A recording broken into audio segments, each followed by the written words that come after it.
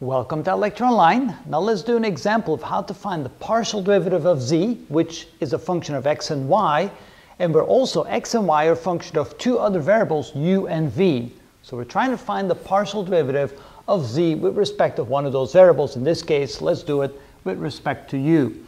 The equation here is the partial of z with respect to u is expressed right there, which means we need to find the partial of z with respect to x, the partial of z with respect to y, the partial of x with respect to u, and the partial of y with respect to u.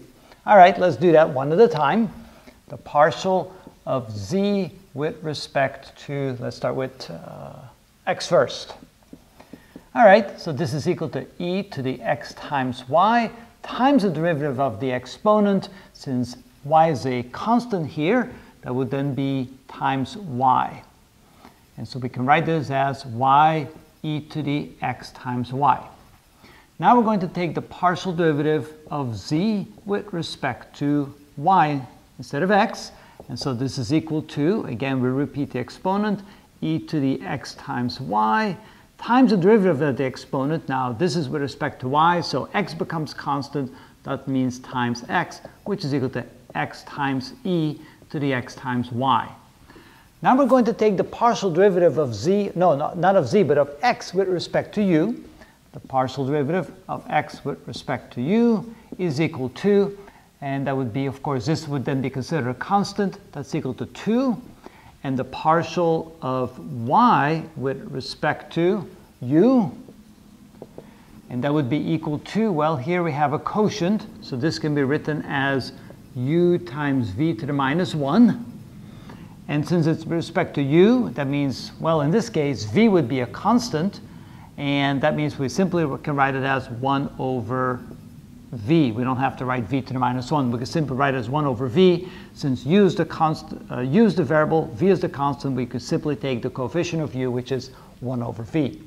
Now we have to put it all together. So the partial derivative of z with respect to u is equal to, it'll be the first partial of z with respect to x, which is this right here. That would be y times e to the x times y, times the partial derivative of x with respect to u, which is 2 times 2, plus the partial derivative of z with respect to y, which is right here, plus x times e to the x times y, times the derivative, partial derivative of y with respect to u, which is 1 over v, times 1 over v.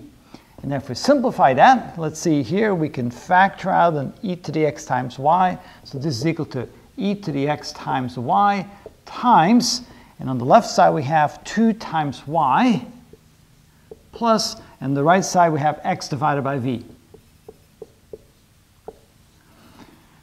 Now that's the final answer, although what you could do is you could say, well, I want to express my answers in terms of u and v instead of x and y. So what you could do is replace x by, where we are here, 2u plus v. We can replace y by u divided by v, again over here and again over there. And if we do that, we get the following.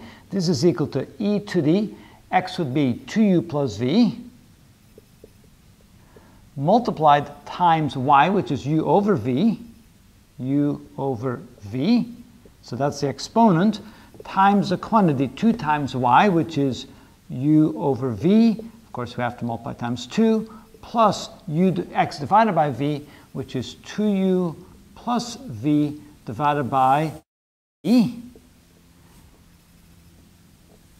And of course we can now write it all over the same denominator and simplify this, so this can now be written as e raised to the 2u plus v multiplied times u over v, that's the exponent, times the quantity behind it would then be 2u plus 2u, that would be 4u plus v divided by v. And so now you have that partial derivative of z with respect to u in terms of only the variables u and v. Or you can have it as a mixed x and y and u and v like that.